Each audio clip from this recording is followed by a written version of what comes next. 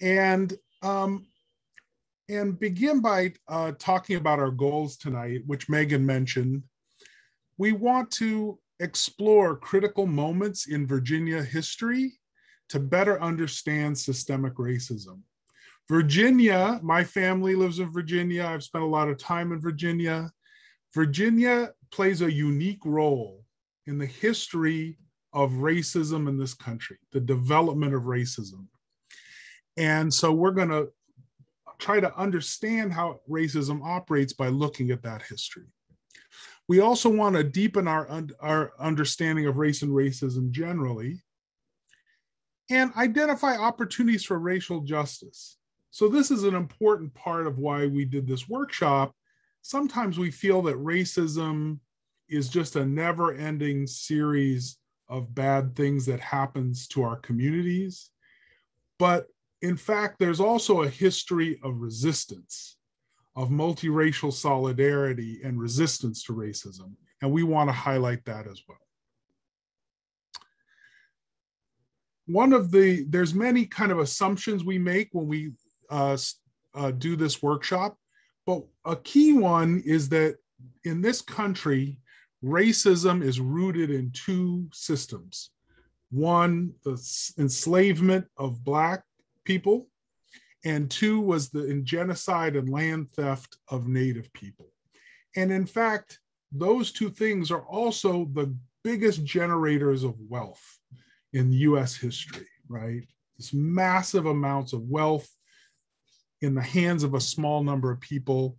It originates in these two systems. Oops, wrong way. So first volunteer. Can someone volunteer to read the first slide here? Your country, how came it yours? Before the Pilgrims landed, we were here. W.E.B. Du Bois, the souls of Black folks. Thank you. So the origin story of this country is the Pilgrims landed at Plymouth Rock. Does anyone know what year that was? It's okay if you don't. Like, most of us don't remember the history, right? It was in 1620, I believe, 1620. But a year before the Pilgrims arrived at Plymouth Rock, the first Africans land in Virginia. And in fact, going back thousands of years to time immemorial, Native people were here. So why is 1620 the origin story instead of the earlier date in Virginia?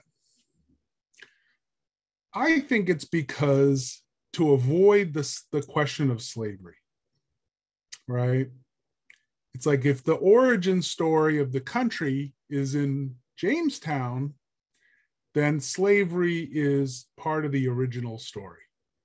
But by placing it in Plymouth, it's like, oh, these people escaping religious persecution came here and landed in an unpopulated paradise and built this society. And of course, we know that isn't true. So it's just something to think about as we get started. Why is it Plymouth and not Jamestown that is the origin story?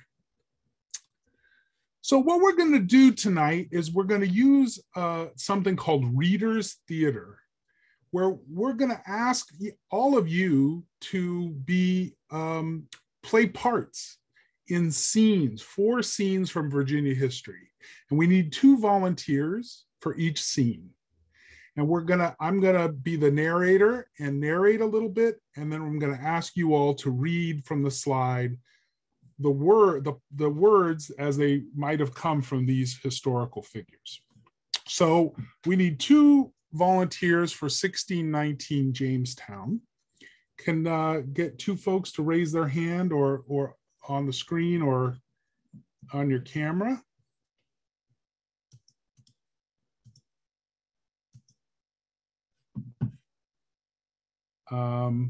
Anybody?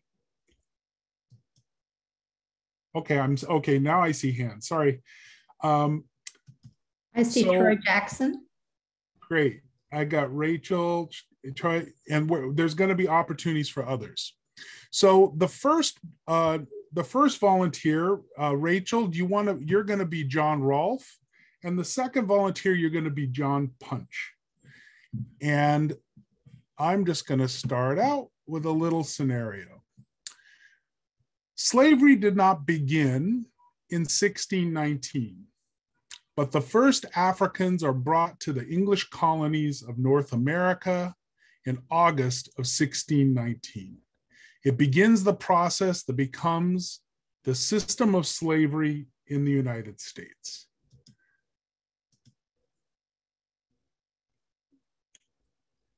Rachel, do you want to read John Rolfe? Yes, thank you. I am John Rolfe, an English settler here in Virginia. You might know me more by my famous wife, Pocahontas, now deceased. This August, I was a witness as an English pirate ship, the White Lion, brought about 20 Africans into port. I believe they are the first Africans to see these shores. They were taken by the Portuguese slave ship the English raided. Our colony traded them in exchange for food. Since these Africans are baptized Christians, we will take them into indentured servitude to earn their keep, like many of the Englishmen here in the colony of Virginia. Maybe one of my sons will buy 1 or 2 servants to work on our plantations, Verona Farms. All right, and our second volunteer, want to read John Punch?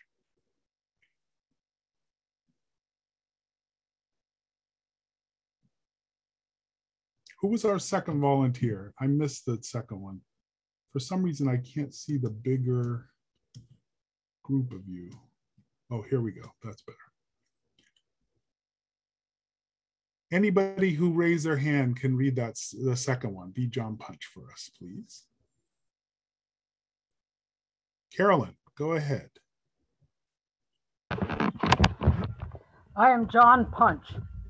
I believe I was born in Cameroon in Africa, but no one knows for sure. As a child, I was kidnapped by Portuguese slavers and taken to the New World. But our ship was raided on the way to Mexico, and I was taken by the English here to Virginia. I'm now an indentured servant, but just 20 years in the future, in 1640, I will try to escape Virginia with some English indentured servants. My punishment will be to become a permanent servant. In other words, I will be enslaved. My English counterparts will not be enslaved. I will be the first permanent slave in the English colonies, the first of many. So, what's going on in this scenario? Can someone reflect on it? What are these two roles? What's happening here?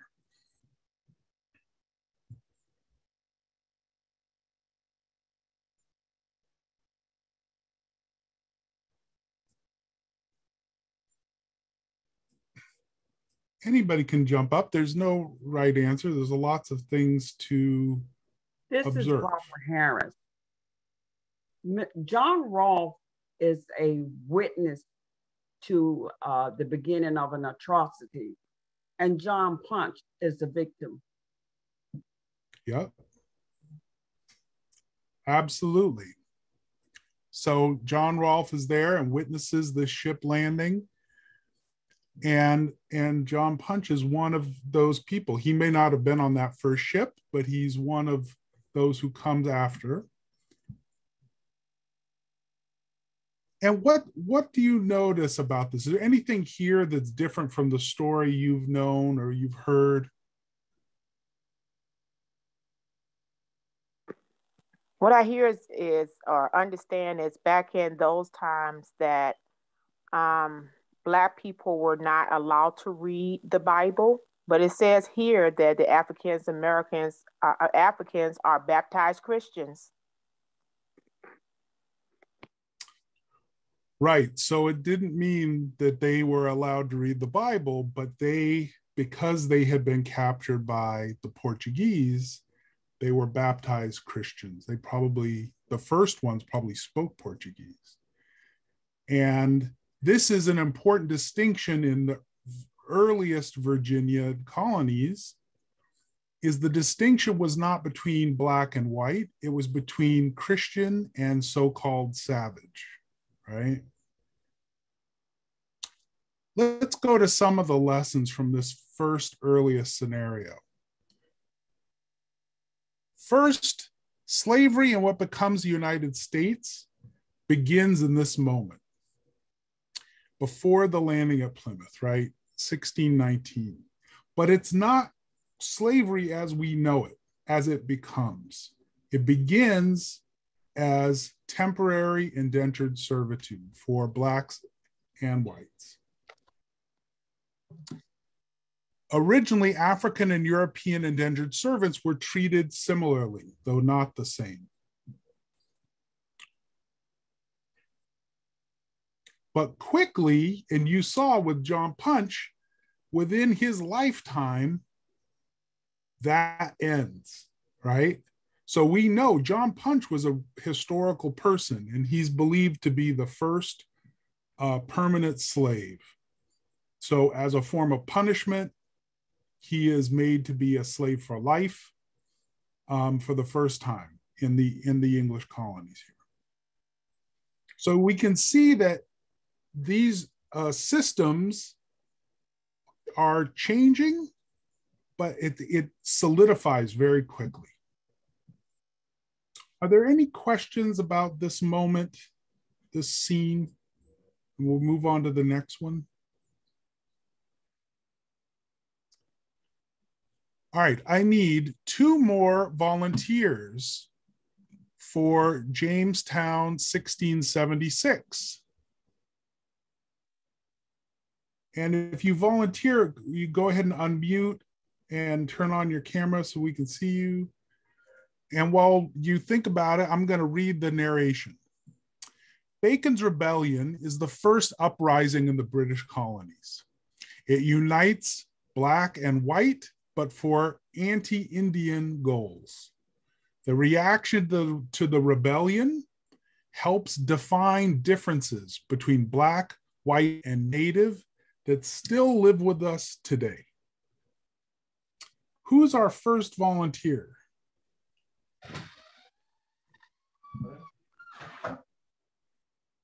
Anybody? I'm going to call on all of you eventually. Shauna, you're going to read Nathaniel Bacon. I am Nathaniel Bacon. I was born into a rich merchant family in England and came to Virginia as a planter. I own 2 large farms and I am on the governor's council. But I have become the figurehead of a movement here opposing the powerful plantation owners and the corrupt governor of Virginia colony. Freed European and African indentured servants, small landowners, and others from all classes in Virginia unite around my banner.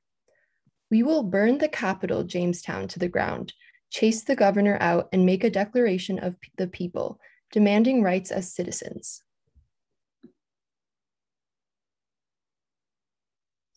This is part 2 for Nathaniel. Okay.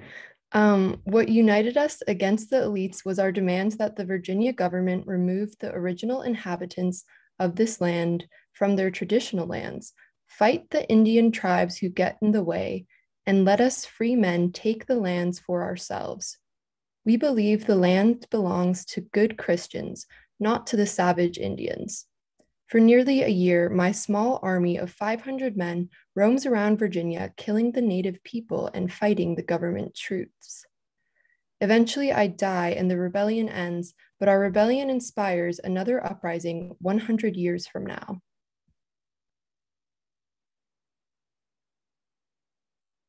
All right, and what is the 100-year later event that happens? The American Revolution, right?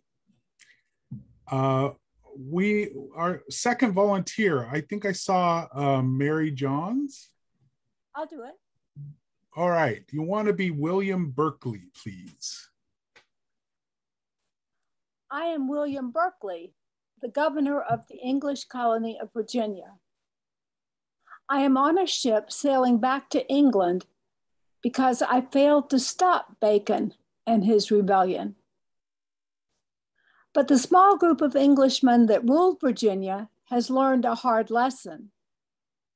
They will pass laws over the next few years that will divide the coalition that united under Bacon. The descendants of African indentured servants will become enslaved for life, and their children too. Freed Negroes will be barred from owning European indentured servants. Virginia will reduce and eventually eliminate indentured servitude to be replaced by slavery. Negroes will be barred from Indian lands, and Indian land will increasingly be taken by military force to appease English farmers. Great, thank you to the readers. So let's jump into the lessons and then discuss a little. So this is this interesting moment. Bacon's rebellion was admired by the founders of the American Revolution, but it was also the moment in which the concept of whiteness, this idea that there was a racial difference between European-born people, it's invented in law. They have to create a new concept in order to distinguish between whites and blacks. So we believe race is a construct, it's an invention. It's not, biological race is not real. And it's this moment when it is defined in Virginia law in a way that trickles down, affects the whole country. And the rules of race, which were somewhat unformed before the Bacon's Rebellion, they become solidified, right? So these hard rules of difference between natives, blacks, and whites get established. And a small group of elites, represented by William Berkeley and these elites, really benefit from the racial division. They create this system in order to hold on to their power. So what are your observations, reflections about this moment of Bacon's Rebellion?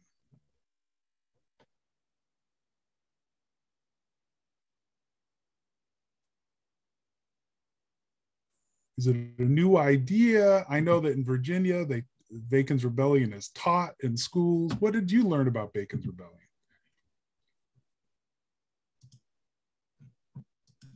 Anybody?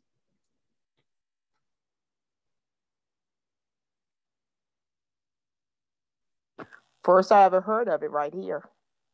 Yeah.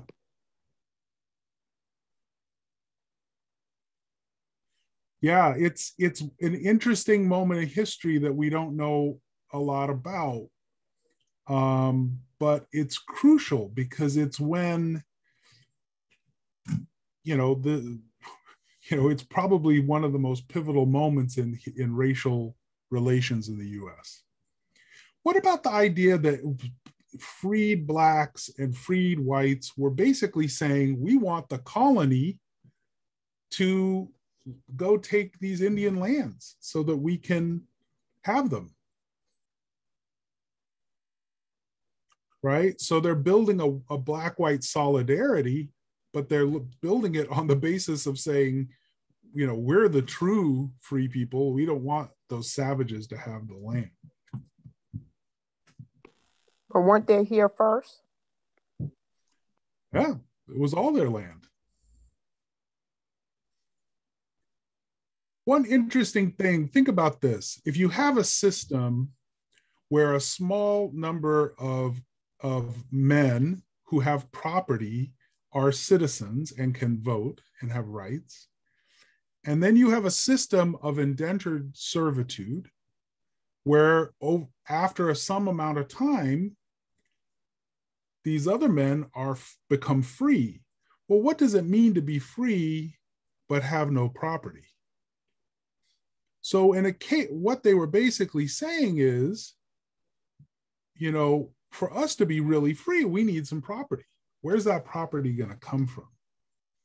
And so that sets up this tension, because the British Crown, they were afraid of expanding to start a war with native tribes, which were bigger, more powerful.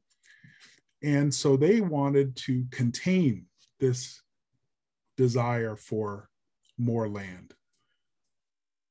So that was sort of what was happening there in Bacon's Rebellion.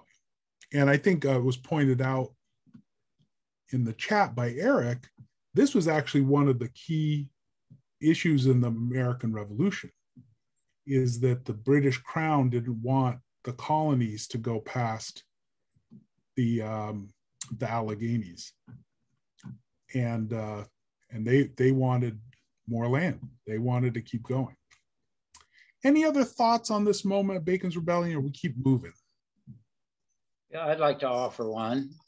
Sure. I see a lot, and I think back in school, I mean, Bacon's Rebellion didn't get a lot of coverage, but it was more, I think more that this was the roots of kind of this desire for freedom that led to the American Revolution. But to me, this is the beginning of where myth is beginning to be greater than fact.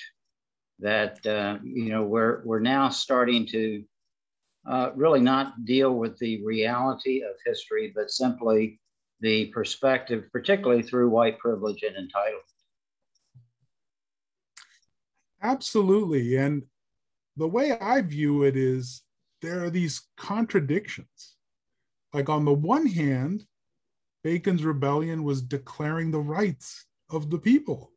It was saying these elites shouldn't have all the power, but they couldn't see that their concept of rights was at someone else's expense, right? So there's this contradiction. And the same thing happens, of course, in the American Revolution, right? It's like, oh, well, we want freedom and brotherhood and rights. Oh, but not, but slavery, let's not touch that, right? So you have these contradictions. All right, 2 more volunteers are needed because we're jumping forward to Richmond. And while you, we got Tanisha, do we have one more? Oh, we got, I don't know who that is, Radeski. So Richmond, 1877. The Readjuster Party was a short-lived multiracial political organization that was born after the Reconstruction era. So we've jumped ahead. We jumped past the Civil War, past the Confederacy, but the Readjuster Party made sweeping changes to racist institutions in the state of Virginia, but its impact was blunted, limited by the resurgence of the plantation owners' power. So our first reader is going to play William Mahone. Tanisha, you want to read William Mahone? Yes. I am William Mahone. I was a Confederate general in the Civil War just a few years ago. But in 1881, I will be elected as a U.S. Senator from Virginia on the Readjuster Party ticket, and William E. Cameron will become the Readjuster governor, both with multiracial support. The Readjuster Party unites colored and white working people and was founded to the break of power of wealth and established privilege. The main goal of the Readjuster Party is to readjust the debt of Virginia. Before the Civil War, Virginia borrowed huge amounts of money to develop the infrastructure of the state. Now that the war is over, the wealthy landowners want Virginians to pay the debt in full. Keep going. But we will win majorities in both houses and the governorship based on the idea that debt should be refinanced to benefit the average people. We also defend universal voting rights for all men of any race, regardless of wealth. We didn't stay in power for long, but we showed it was possible to build a multiracial alliance in Virginia. Great, thank you. And our second volunteer, you want to read Roberta Comrie? Well, my name is Roberta Comrie, and I am a school teacher in Petersburg. I'm a Negro woman and supporter of the Readjuster Party. Together with my white neighbors, we have changed the course of this community and state. The Readjusters established public schools for white and colored children and invested heavily in them. A colored school teacher is something that would have been impossible previously, but here I am. The Readjuster Party also increased fundings for our public universities and established Virginia State University. The as yet only state-supported college for coloreds in the U.S. Keep going. Plus the readjuster government banned the dreaded whipping post and the poll tax, a payment required to vote. The readjuster Black majority city council in Danville even established a multiracial police force. It is a new day in Virginia. How many folks have heard of the Readjuster Party before? No, I haven't. Right, a few people, but yeah, this is a interesting moment in Virginia history, right? And I'm going to quickly do the lessons and then we can jump into the discussion. So one is, when I first started doing work with Virginia organizing, people said, oh, that's just the way it's always been here in Virginia. And then, but Virginia actually has a rich history of multiracial alliance, right? But this has been hidden. Two is that racism is not monolithic. It's not omnipotent, right? We can actually fight racism and we can change racist institutions through organized struggle and power.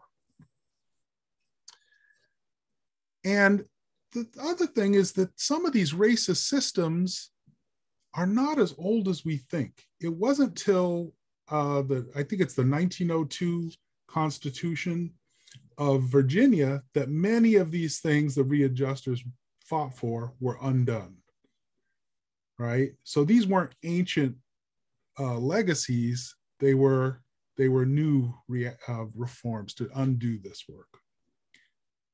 Carolyn, you have your hand up. Do you have something to ask or say or contribute?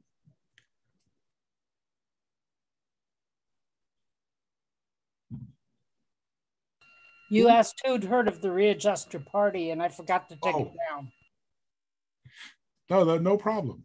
Well, what do you guys think? I mean, what's interesting or shocking about this moment? What did you learn? This is Barbara Harris. What's shocking to me, and I'm 69, and I've done a lot of reading in my life, and what's shocking to me is that none of what I've heard in the last 30 minutes have I ever heard in all my research and reading. None of it. It is one of the saddest things about this country is how history is abused and misused. You know, the Readjuster Party was new to me 3 years ago when we started researching this project. And one of the interesting things is there's hardly any books. There's some scholarly articles and things. There's hardly any books written about Readjuster Party. Carolyn? I wanted to know something about the What was that? You cut out. I couldn't hear you. I wanted to know about the multiracial alliance, because I think my wife is going to school and they're teaching the same subject, but they were saying that a black person couldn't marry a white person, or they'll be kicked out of Virginia. And that's right. We're going to come to that next. That doesn't happen till the 1920s. Well, I mean, this is one of the things that happens is the readjusters undo many of the things that were put into place by the Virginia law under the Confederacy. So they,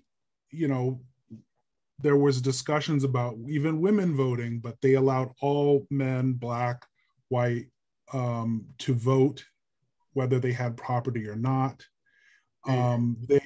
They built, they allowed Blacks on juries. They had a multiracial police force in Danville, at a time when it's kind of shocking. So they did these radical things. And, unfortunately, we don't know a lot of like what the organizational life of the Readjuster Party was, like how much interaction between races happened inside the party. We have there's some images of Black and white elected readjusters sitting together in the House. The other thing I want to say is, even though it was a short period of time, the readjuster control of Virginia lasted longer than the Confederacy.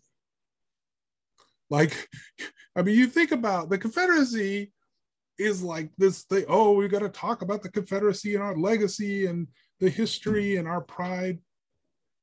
The Readjuster Party lasted longer than they did. But where's the monuments? Where's the parades? It is said, I don't know if it's true, but yeah, oh yes, it's in the chat. Carolyn put it there. Mahone is the only Confederate general who never got a statue because they said he was a traitor, right?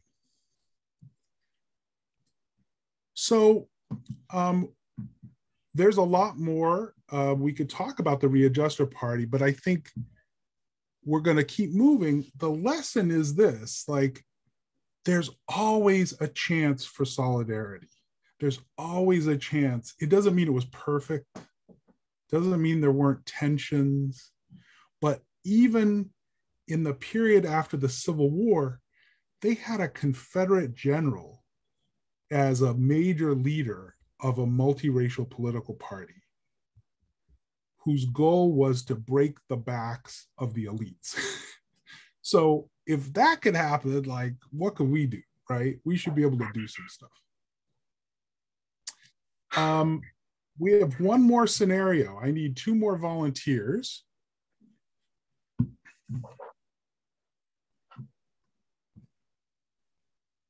Do I have 2 volunteers? Okay, we got Rick. We need 1 more, and I'm going to read the narration. So we're jumping forward. Richmond, 1924. So in the 20th century, a new pseudoscience emerges. In other words, it's not a real science. It is racism that is pretending to be science. And it emerges to try to justify racism as natural. It's called eugenics. What you may not know is that Virginia is one of the places where eugenics develops at UVA and thrives in the state house. Virginia enacted one of the earliest eugenics policies in the world. So our first volunteer, Rick, you get to read Walter Plecker. Oh, great. I think he's one of the great villains of history. He is one of the really nastiest guys ever. Sorry, no reflection on Rick. Okay, here we go. My name is Walter Plecker, and I'm the registrar of the Virginia Board of Vital Statistics. It's my job to enforce the Racial Integrity Acts of 1924 and 1930. I'm also a leader of the Anglo-Saxon Clubs of America, which helped write these laws and promote white racial superiority.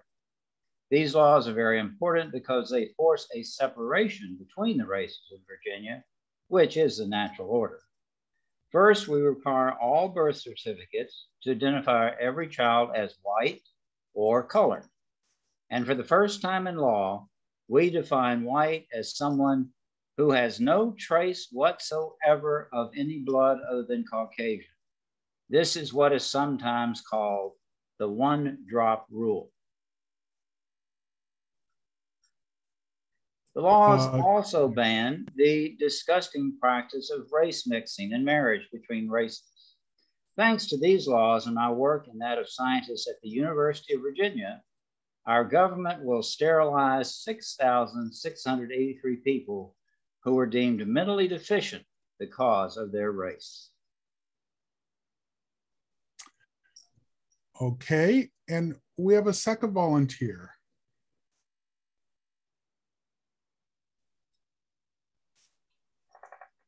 Anybody. This is the last one. I'll go ahead and take it. Great. I am Jane Taylor, a member of the Mattaponi tribe, which is right up the street from where I live. My family and ancestors have lived in Virginia for more than 15,000 years. Our land was stolen and our people killed by settlers, beginning with the first European settlers. Our people and many other native nations here in Virginia signed treaties with the English colonies and the British King before U.S. independence. But those treaties were routinely broken and violated. Now Virginia has passed this Racial Integrity Act, which classifies all Native people as colored.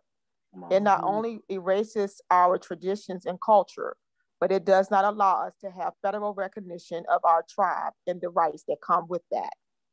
Our tribe and other Virginia tribes will not gain federal recognition again until 2018. 2018. I mean, in other words, like yesterday. So, couple lessons, then we'll dig in. One, the shaping of racial identity is not fixed. It's not set in stone in the past. It's defined by laws and practices.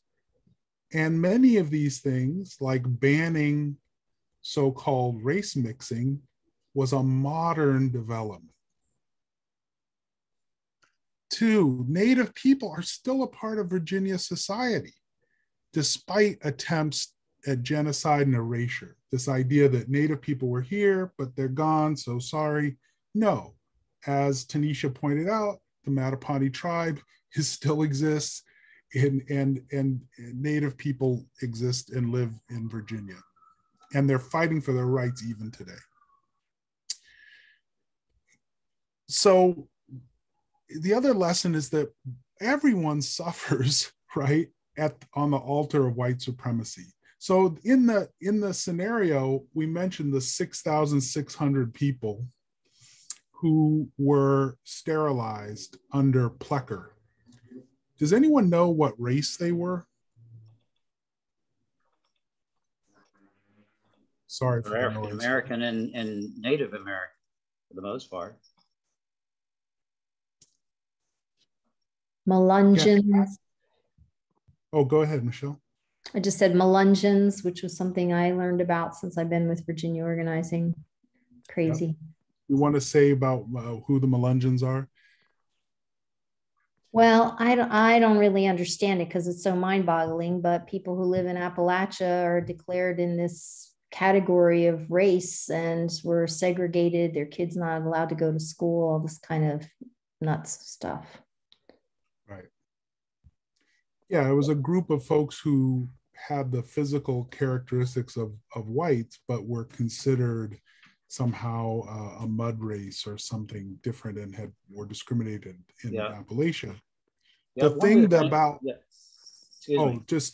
the thing about these sterilizations is the vast majority of them were of white people, because there's no need to protect the purity of coloreds, right? It's like known that they're not pure. It was about sterilizing white people who they believed had low IQs, who had impure bloodlines, all these kinds of crazy concepts, right? So here's the white supremacist ideology is actually promoting a system to sterilize white people. Carolyn, do you have something to add, Carolyn, or a question?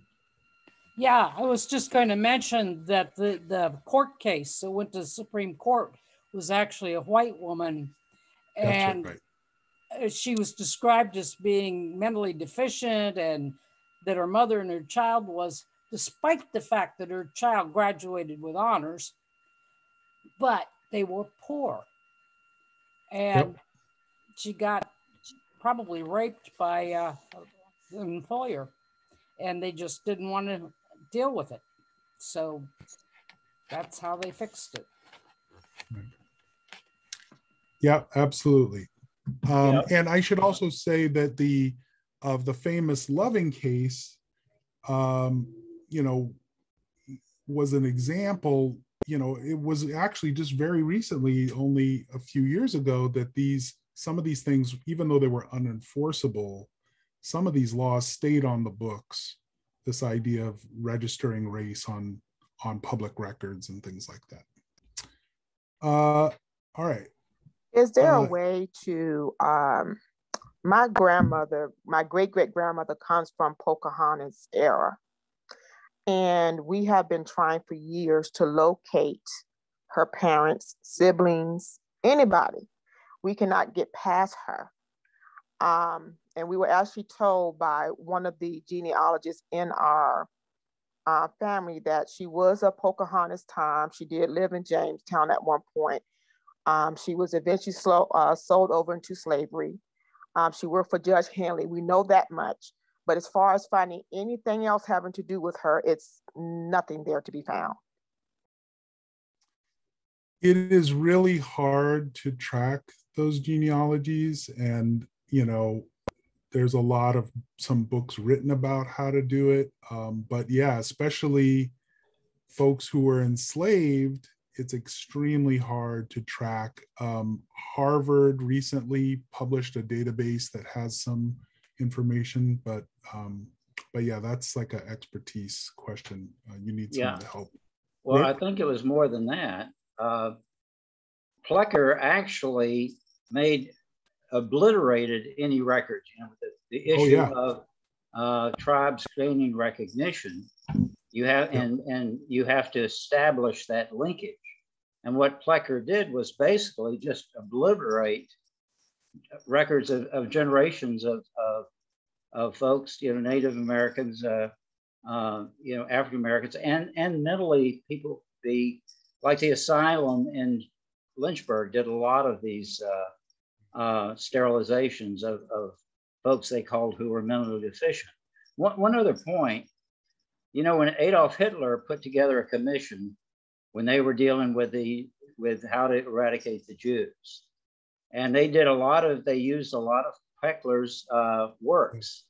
But the thing that was so ironic, they were trying to define what does it mean to be Aryan? How many generations back do you go that there would be Jewish blood? They rejected the American version because they thought the one drop theory was too restrictive. So, right. I mean, you know, even the Nazis, as evil as they were, you know, would not adopt the cruelty of the American system. And I think the key point here is that all of this stuff was nonsense. It made no sense. It was arbitrary. They invented these ideas. So for instance, do you know what the Pocahontas rule was? So you know, Virginia has these, I forget how many families, the founding families of Virginia. You know, there's all these like elites who trace their families back to John Rolfe and all these guys who have held power and wealth and property for generations. Well, many of them for years claimed to be descendants of Pocahontas and John Rolfe, right? They were like, oh, and they like to think of themselves as like, we're the inheritors of these native people who we wiped out. Well, the Plecker rule of one drop causes a little bit of a problem, right? if you have all these white Virginia elites who say we're descendant from Pocahontas, well, there's your one drop. So what they did in the law is they wrote a thing except for descendants of Pocahontas. I mean, it's absurd. It makes no sense. They're basically like, you must be pure white, except for us because we come from Pocahontas and we all good. It doesn't make any sense. So again, we have to resist this idea that somehow race is natural, race is real, and to say like this stuff is, yeah, it's nonsense. And they're using it to protect the power of an elite. So we're going to wrap up the history part here. We're going to start, but I want to look back a little bit and say, we looked at 4 scenarios. In the longer version of the training, we have 6 scenarios. We could do 12 scenarios. There are all these moments in Virginia that have not just shaped institutional racism and resistance to racism, but have helped define race and racism in the whole United States, and in fact, in many ways, in the whole world. And by looking at them, we want to find these deeper understanding that race is not real, but racism is, and that resistance is always possible. Racism is shaped as much by our resistance as by these institutions. And that inspires us for what is our vision going to be for the next 400 years. We just finished 400 years of oppression, of racism, of conquest. And so now we have to build a vision of what the heck is Virginia going to be going forward? What is our vision of a new Virginia? And that's where I'm going to hand it over to Megan for the next part. All right, so this is the small groups part. So now that, as Libero said, now that we've seen a look of the history of race and racism, we're going to discuss the future. And so the question is, if imagine that you can snap your fingers and achieve racial justice in this state, what would that look like? So imagine that we snap our fingers and all of a sudden Virginia has no more racism and there's racial justice. What does that look like to you? So we're going to get into small groups. Amanda's got small groups ready. And Libero, how long are we going to take? 20 minutes? I think we should take about 12 minutes so we have time to kind of hear back from people. And I think be prepared to report back. So if one person could be ready to tell us what you talked about. We good? Amanda, are you ready? Yeah. Okay, we're gonna quickly hear what everybody talked about. So can we start with whoever was in room 1? Could somebody tell us what y'all discussed? Hi, this is Barbara Harris again.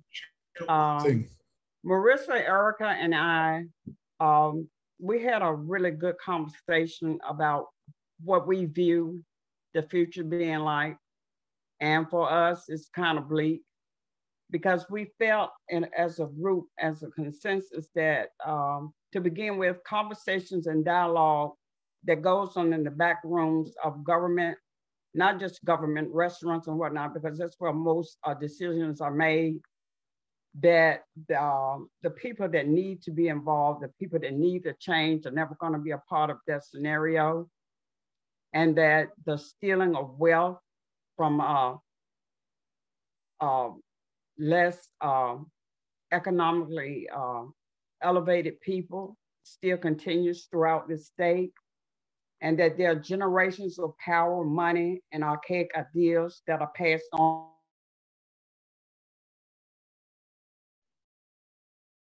are still being by a group of people, and that there's going to be a need for decades of relearning of behavior. And people have to take ownership of the part that they each play and stand bigoted, no matter what race they are. Great, thanks so much, Barbara. All right, how about group 2? Could you share one or two things that y'all came up with? Brandy and I were in group 2, and one of our common thoughts about that was the need for reshaping all of every institution in the U.S. because there's inherent systemic racism in each, and we also thought that from local level that there's more potential for that than at the federal level at this point in terms of things being kind of stuck. I don't know. Brandy, did that capture it or? Yeah, I think you captured it perfectly. Just remembering to, in our institutions, decenter capitalism and center human needs. And that's a great starting place, we think. Great, thank you, Brandy and Mark. About group 3, one or two things that y'all came away with.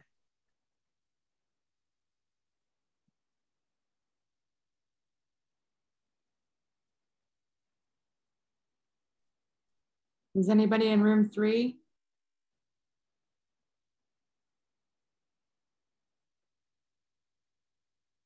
While we figure up.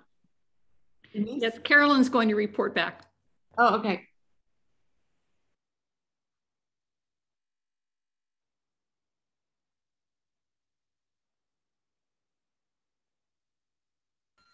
Well, we agreed that, there's a whole bunch of different things that need to be worked on. But I knew about a potential bill on housing reparations that may be coming up in the next General Assembly. And so I was explaining about that. And I found a link, and do you think it'll paste for me? No. Gonna try it one more time.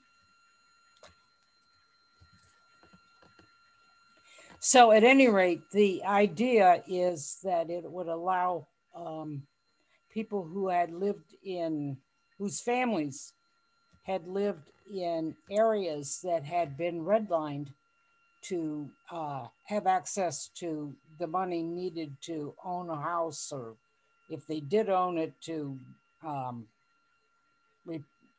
repair and bring it up to what they wanted it to be. And thereby accumulate the wealth the way most Americans do.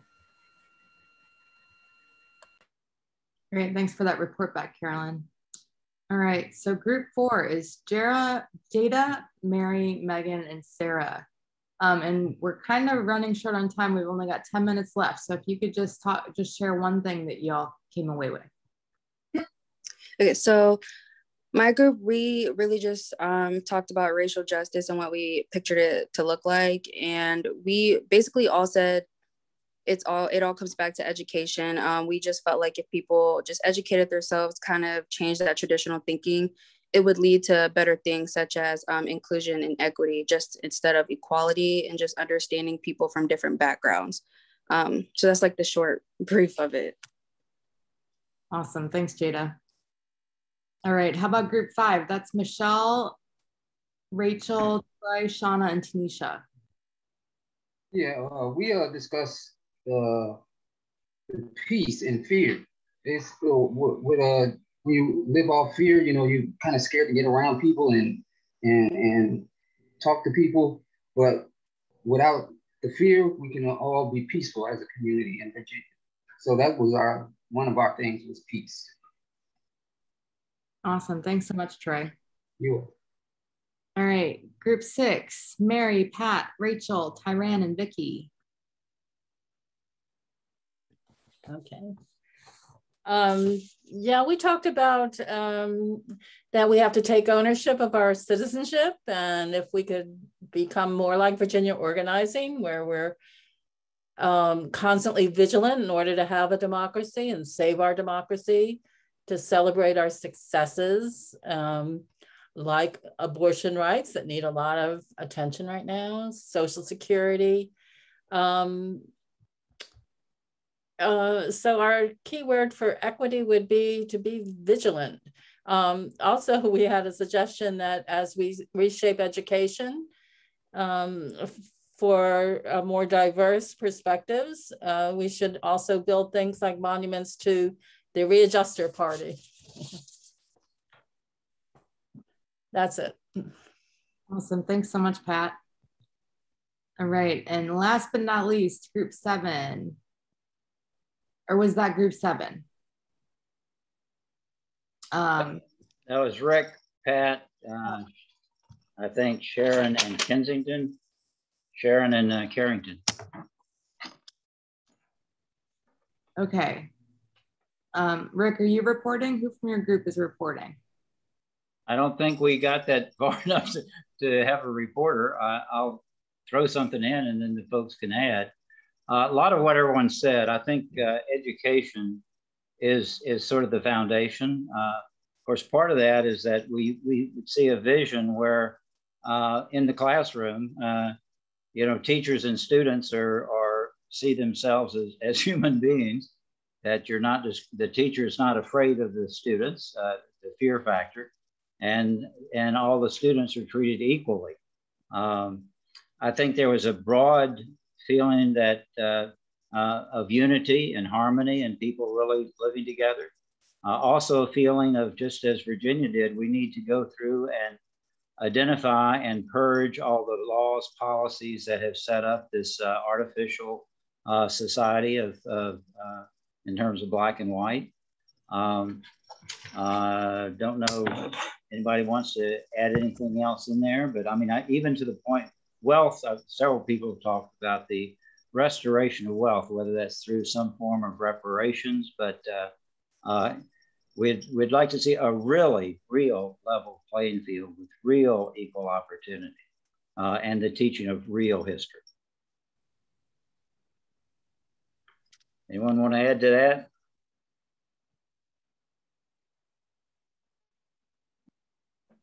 That was great, Rick. Thanks so much. All right. Well, I hope these I've got something to say. This is Ivy. I don't know if anybody said anything about ending transgenerational trauma. Because slavery is trauma, and they keep cycling over and over and over. And as far as early child development, really supporting the kids to be in a calm environment and teaching them, you know, not to be in an environment that is traumatic. Thank you. Ivy, we put it, yeah, intergenerational trauma and childhood development. That's important. Yeah. All right. Well, thanks everyone for participating. I'm so glad that we did that. And Libero just went off mute. Great. I just want to thank all the readers and volunteers and everyone in the small groups. I had an opportunity to jump from group to group, and everyone was having rich conversation. Part of what we're trying to do here is to think big and long term. These moments of history teach us that we didn't get into this, you know, in an election cycle, right? This is 400 years of systems of oppression and laws and policies that help get us to where we're at. And our vision for the future, for justice and equality that includes Native people and Black people and immigrants of all kinds. And like, we have to think long-term and big. And some people were frustrated of like, oh, well, we're just creating a utopia. How do we get there? But we have to have a vision before we have a strategy. And you all are in the right place. Like, you're in Virginia organizing that's an organization that has a commitment to values of equality, equity, and justice, and has an attitude towards making some big changes. And I think that part of this exercise is to understand where we're coming from in order to get a better vision of where we're going.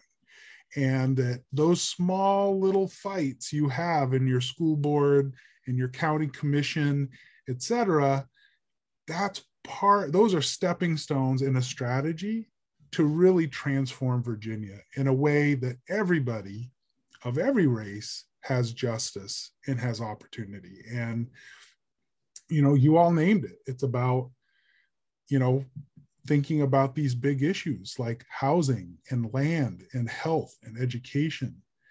But ultimately, it's about power, and it's about the people really having power instead of a small elite. So I hope this was a helpful exercise.